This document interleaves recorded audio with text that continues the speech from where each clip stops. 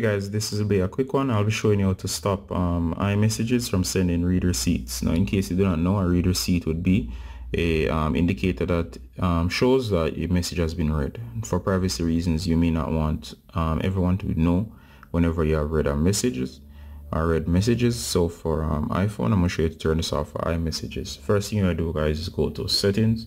Once you're in settings, guys, you're going to go down to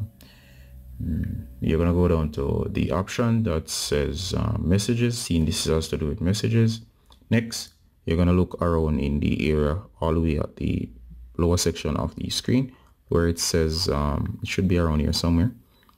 Here we go. It's almost to the middle actually, where it says send read receipts.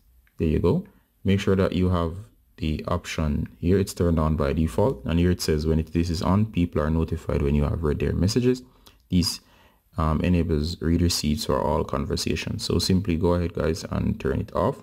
And once you do that, you can exit, and now read receipts will not be sent anymore to contacts that read their messages, or whatever you read their messages, will not receive a they'll not receive a read receipt. All right, so that's how you do it on the iPhone. All right, guys, love you, and bye till next time.